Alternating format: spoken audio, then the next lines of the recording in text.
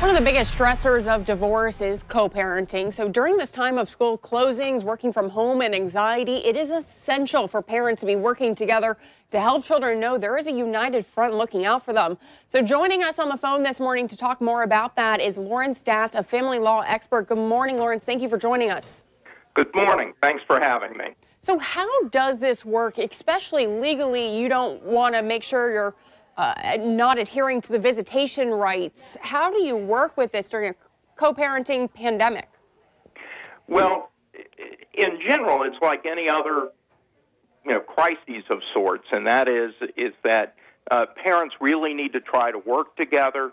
Unfortunately, a lot of parents who are divorced have great difficulties working together, and that leads to conflicts. What do you recommend to parents to try to avoid those conflicts as much as possible? Well, the primary thing most judges would tell people is to be reasonable. The difficulty, of course, is that a lot of divorced couples or separated parents, one parent thinks the other parent's being unreasonable, and that parent thinks the first parent's unreasonable. But there are a number of things they can do. What are some of the things that you recommend they can do? Well, one of the main things that was recently put out by the American Academy of Matrimonial Lawyers and the Association of Family and Conciliation Courts, which are organizations dedicated to reducing conflict in family situations. One, they recommend that you be healthy. It's important to follow the CDC guidelines as a real practical matter. If a parent is sick, they have a hard time parenting. If the child is sick, it adds stress to the family. Next, they say be mindful that you ought to talk to your child about the seriousness of the pandemic, but at the same time, be realistic and calming. You don't want to get them too excited. One of the big things is to be compliant with court orders.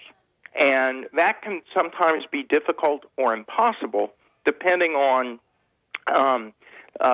what local rules are in place or state rules are in place about working and transportation and things like that. To a large extent, we're in uncharted territory on that, and therefore people have to try and be reasonable, use good judgment. Next, they say be creative. Sometimes you may have to do some things that you never contemplated, maybe time sharing through video or something like that. And be transparent. And that is that parents really should be open and honest with each other about the child's situation and what's going to work or what won't work. Next, be generous. And last, be understanding. Both of those things, to me, go hand in hand. Those are things where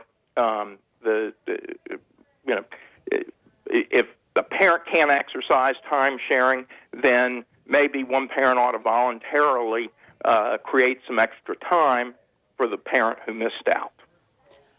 I think a lot of parents at home are probably, if you're in this situation where you are divorced and you have co-custody, do you believe that the courts are going to be flexible if, say, you are supposed to have 2 days out of the week with the child, but it's not possible?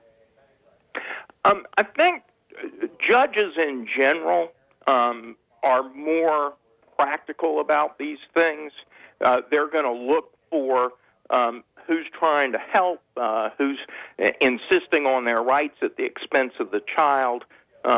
So, in general, I think the courts are not going to hold people to the actual letter of orders, but at the same time, they're going to expect them to try.